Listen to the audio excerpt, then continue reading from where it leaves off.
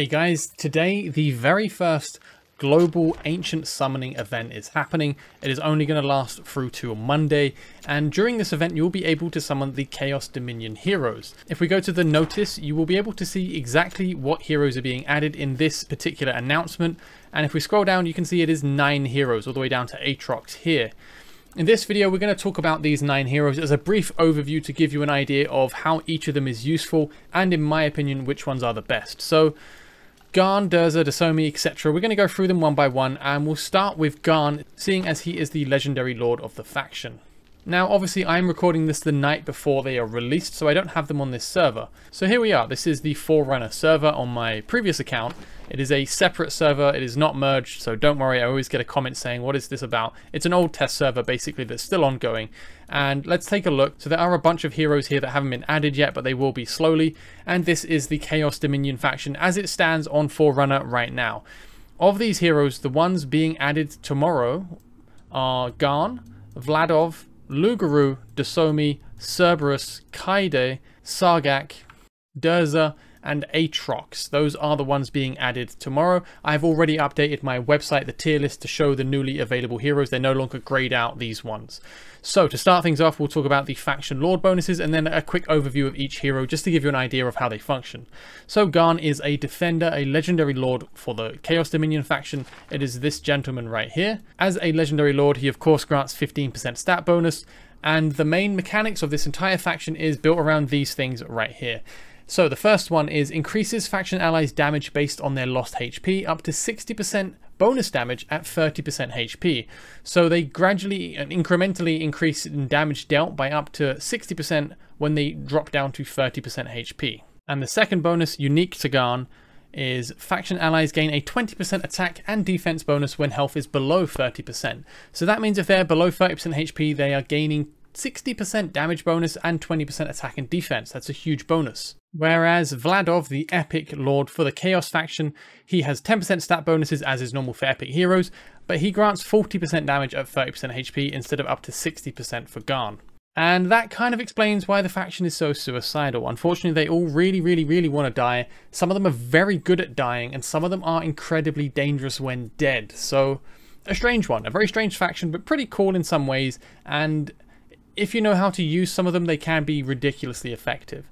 So we'll start things off with Ghan. He is the legendary defender. He is the legendary lord. I do have him on the Forerunner account, so I do have actually a pretty good amount of experience with him.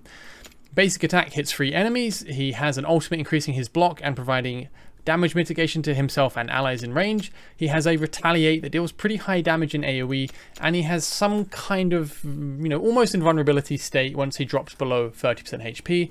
It's not invulnerability, it just reduces damage taken to 10 for 10 seconds. All of these things change on skill ups. I don't want to go too heavy, it will be a massive video. He does scale off of defense as damage. He is a defense scaling defender, and he increases defense when taking damage, and it caps at 30% bonus. So, what makes Ghan so good? Well, I really like him. I've used him quite a bit on Forerunner. He's defense scaling, which means it's easy to make him very tanky while also making him actually deal relevant damage. He hits 3 enemies at a time, so he can actually deal some quite nice damage. He can block with his ultimate up to 6 enemies, 7 with Olag's wall. He can retaliate as well, so if he is blocking 6 or 7 enemies and they're all hitting him, with his trigger chance up to 25%, he can actually massively smash out up to 400% AoE cleave, and you can build him in 3 defense percent mains, or 1 is even crit damage if you want, and just go as much defense, crit rate and crit damage as you can, and he can actually really blast enemies out of the way. I've seen him do some very good damage in arena. He also has this state insensibility, which makes him pretty much unable to die for 10 seconds. So yeah, I like Ghan. I think he's pretty cool. Honestly though, I think his main usage from my time with him so far has been with Cerberus, who we'll go over later. So first we'll go through the list in order because it's there. Vladov is next. I do also have him as well, as you saw. He attacks twice. He gains attack speed bonuses when taking damage. His ultimate uses some of his health up and costs him health per second, but he gains health back when he kills enemies. He also has the passive laceration, which gives him a chance to deal AoE damage and actually apply bleed in AoE. So he's another epic hero that can bleed, and another hero in general that can bleed. At the moment we only have two, which is Salazar and Komodo. Vladov is another bleed option, which is really nice to have. I've used him a bit, not a lot, and I was not super impressed. His base attack is not very high for a fighter. It's not incredibly low by any means, but I just didn't find he did a great deal of damage. His ultimate really just reduces his health. If you look at it, it doesn't give him a lot more than that. He just loses health. So yeah, you're kind of relying on his Lord bonus, giving him bonus damage for being on low health, but unless you have a full Chaos team, it's kind of hard to build around people being on low health all the time. You can't tell your healers to just let them kind of die, but not really. Overall, Vladov is a pretty good fighter, definitely worth building, and it's nice that he's joint faction. He is duo faction between Chaos and Nightmare, so you can use him in Nightmare teams if you want to use him in Guild Boss to get a bleed out. That'll be really nice. So I do think he's good. Next we have Lugaru. Lugaru is pretty much the same but a legendary. He's not a lord though. Duo faction again with Nightmare. He has Lethal Strike. Every 12 seconds he can consume 20% of his current HP to deal bonus damage, and if he's below 50% HP, that damage is increased by 60% to 240%. So he can nuke every 12 seconds at the expense of his own health. He is a 2-tile attacker, which I really like. Super good, very useful in Void Rift as well.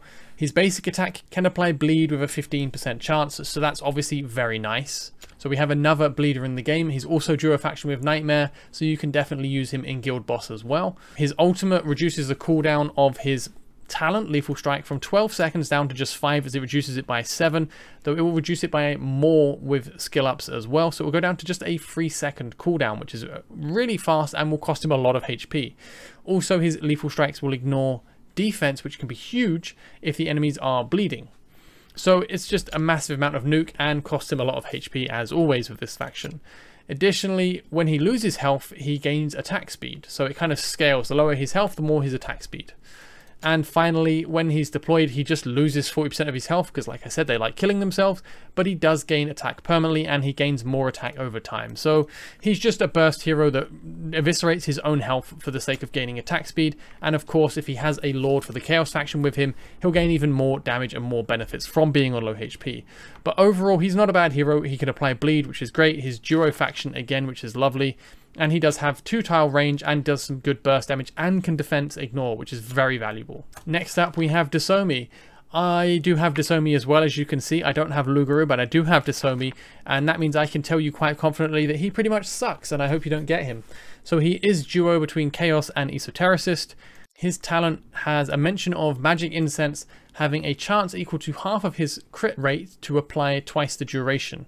So Magic Incense, how does it apply? It applies in his basic attack. He applies Magic Incense with a basic attack, and what it actually does is, if he casts this on an ally who is over half health, they have their debuffs dispelled once every 2 seconds for 6 seconds, so basically 3 dispels on them, which is quite cool. Otherwise, if their health is below 50%, then they will be healed.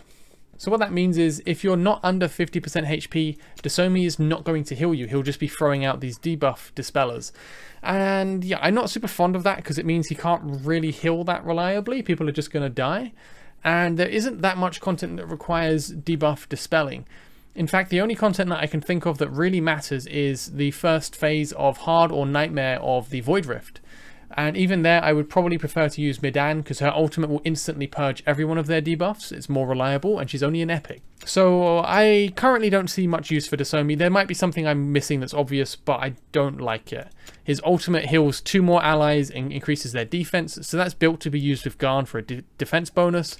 His passive grants a shield to an ally when they drop below a certain health. It's a very nice shield. The cooldown is not crazy at 30 seconds with max skill ups.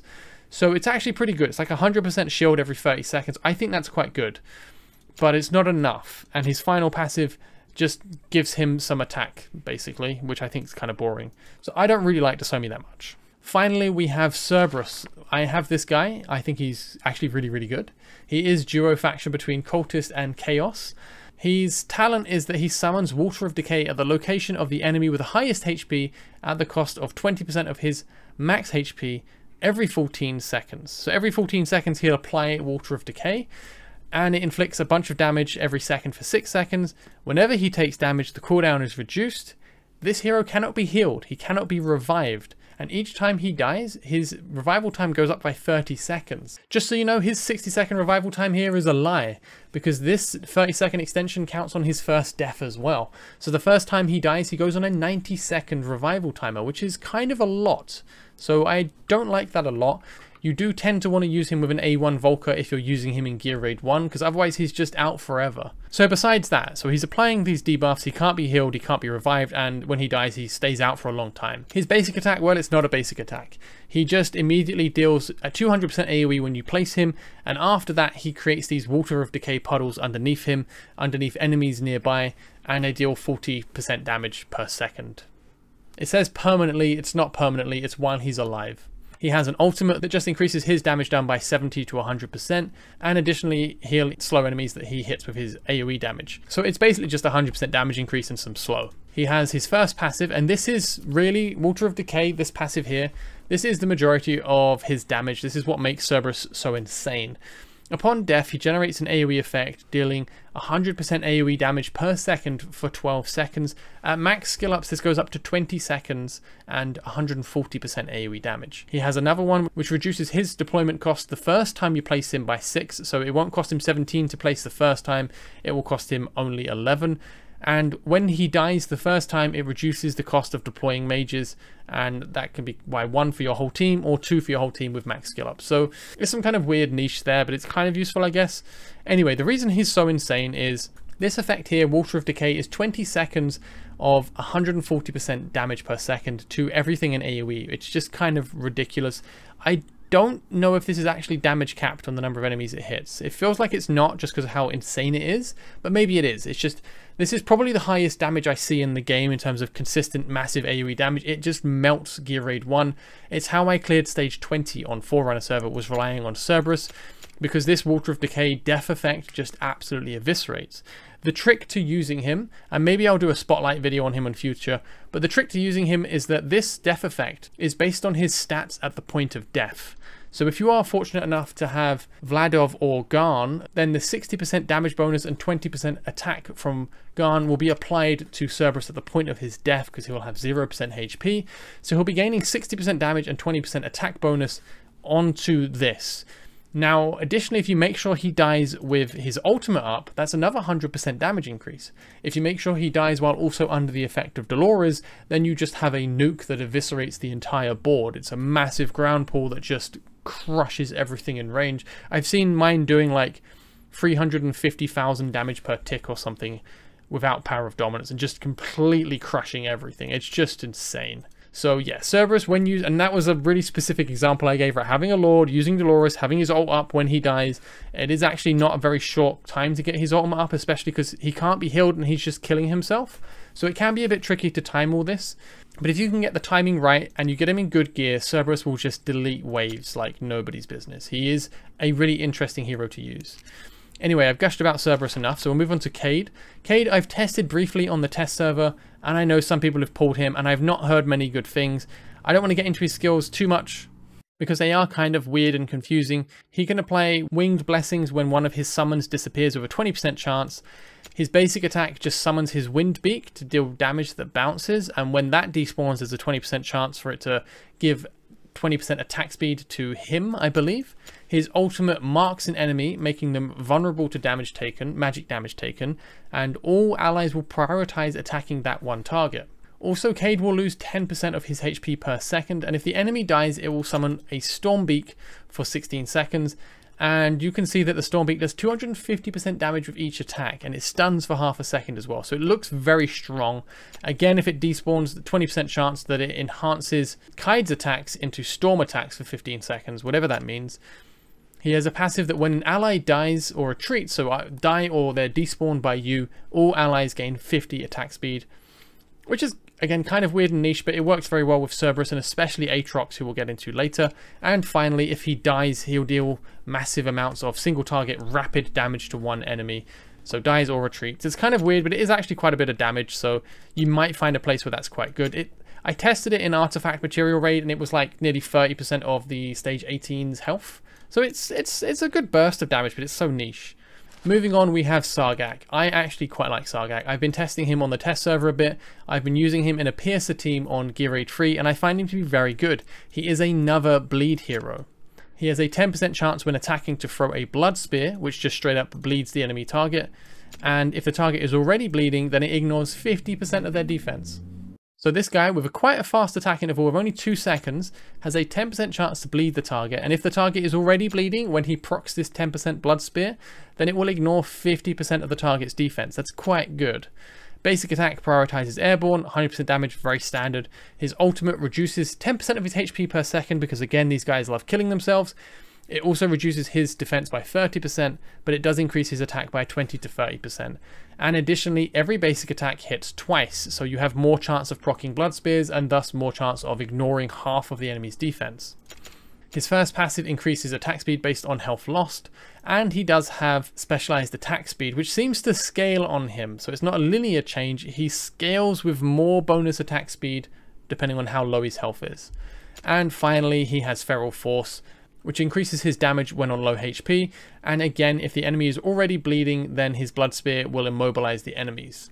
So overall, he throws spear fast, spear bleed. If spear already bleed, he ignore defense. That's kind of it, and he also likes to kill himself on the side. But he's pretty good. A lot of good damage, very fast attack, and applying bleed, and some defense ignore. It's very nice overall. So next up we have Durza. He is a mage, again duo faction, chaos and cultist. Basic attack applies a slow, 50% for 2 seconds, and when he attacks enemies who are slowed, I guess he can do that himself, so it's very easy, he will gain 70 attack speed for 3 seconds. His base attack interval is 2.8, so he should be able to maintain that by himself without even any attack speed in his build. Basic attack doesn't even tell us how much damage it does, but we can assume it's probably 100% since it's single target. His ultimate is really fun. He just takes 40% of all of your allies' health away, because that's great. He's built for his faction, really hard to use outside of his faction, and he starts a ritual for 10 seconds, and then at the end of the ritual he just keeps deducting more of their HP, 20% every 2 seconds, but he does grant them 50 attack speed, so whoopee, that's some attack speed. But the main purpose of this ultimate is his passives.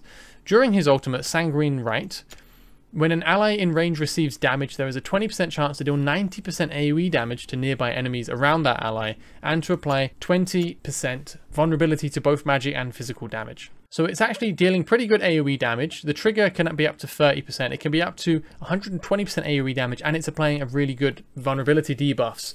So I think that's pretty good. But the final passive, Cursed Infusion. If an ally's HP drops below 30% during the HP reduction of Sanguine Rite, they will gain damage increase, and that goes from 30 to 50%. And one thing I'm unsure about with this damage increase is it doesn't have a duration. I haven't tested this yet on the test server. In editing, I'll go and test this and leave a note somewhere if it's permanent or if it is a duration. And yeah, that seems pretty good to me. It's obviously kind of hard to replicate and to force it to happen, but if you can, 30 to 50% damage is quite big. And if it is permanent, that's kind of insane. And if it's not, then I guess it's kind of just a bit eh. But yeah. He is part of the cultist faction as well, and he does apply reliable slows, very reliable single target slows. So he'll be good at proccing their lord bonuses. And finally, we have an epic hero. They're finally adding more epic heroes. Not many, don't expect much more, unfortunately. But we have Atrox. I actually really do like Atrox. I think he's pretty cool. So before we get started on what he can do in his kit, look at his numbers down here. He's a fighter, but he only has 1 block. But he only has a cost of 7 to deploy, and his revival time is 20. So his revival time is nearly rivaling Decimus, the rare, and you'll notice they are actually basically the same model. Well, 20-second revival time is cool, plus he's very cheap at 7, so I really like using Atrox for this. He's Chaos and Cultist, a duo faction hero, and let's talk about what he does. So his talent, he cannot be healed by allies, similar to Cerberus, and his revival time is greatly reduced as we saw, and whenever he is revived, it will increase the revival time by 6 seconds, and he's damaged by 5%, which will stack up to 3 times to 15% damage increase and 18 seconds longer revival time. So his revive time does go up with every death, but even at max stacks, it's still going to be a lot lower than a normal hero's revive time. So what does he do? Basic attack is just one enemy he hits for 100% damage, very standard. His ultimate is a passive, but it happens as soon as he's deployed. He loses 1% HP per second, and he deals 70% AoE damage around him per second. So it's up to 90% AoE damage a second passively. That's pretty cool. It's 90% damage a second in AoE. That's never a bad thing. And his passive, Lethal Bonefire. When he dies, he leaves a 70, again up to 90% AoE damage per second, ground for 10 seconds. He's like a light version of Cerberus. He does have a much lower, much lower respawn time than Cerberus, but he does do significantly less damage than Cerberus does. So yes, Atrox is not going to be pushing out crazy damage. I like him in Gear Raid 2 because he's a very cheap block that comes up quite fast, so I do like him for his respawn time. But honestly, I've used him in Gear Raid 1 in pretty good gear, to be fair, and he was actually very good. So I do rate Atrox. He actually can do some pretty good damage, but he's just a bit weird to build around. His first awakening drops his revival time, his third reduces his cost, and his fifth increases the damage from his death effect. So overall, I think Atrox is pretty good. Anyway, that's it for the video. I just wanted to go over all of the Chaos heroes that are coming in this version. I won't talk about the ones that are yet to be introduced because the video is already quite long. Overall, as you can see, there is a theme. They like to be on low HP, and two of them like to actually be dead. So it's a very strange faction. They are built to be used in Arena predominantly. One thing I didn't mention is they all have some kind of special Arena passive. So for almost all of them, it is reduced cost in Arena. And that seems to scale from 5 all the way down to like 2. So 2 cost for Atrox, 2 cost for Cerberus as well. But then if you look at Lugaru, he has 15% damage bonus. He doesn't have cost reduction. If you look at Sargak, he also has 15% damage increase. So of the ones being added, both Lugaru and Sargak deal 15% bonus damage in Arena as a special passive, and all of the rest of them have a scaling amount of cost reduction in Arena. So they're supposed to be an Arena faction, but personally I don't really see it. I have actually used Ghan and Cerberus together in my sustained DPS Arena team, just because you put Cerberus out front, you ult with him and he dies, and he has the Lord bonus from Ghan, and then he kills like an entire wave instantly and you win the round super fast. So I do like that combo, but aside from that, I really think you would need to have Lugaru plus one of these two Lords to build the core of the faction. I do think some of them are very good outside of the faction though. Lugaru obviously should be good. I think Vladov should be good as well. They're both bleeders. Sargak is another bleeder, so he should be great outside of the faction and does do good damage and is a piercer duo faction, so very good in the piercer team.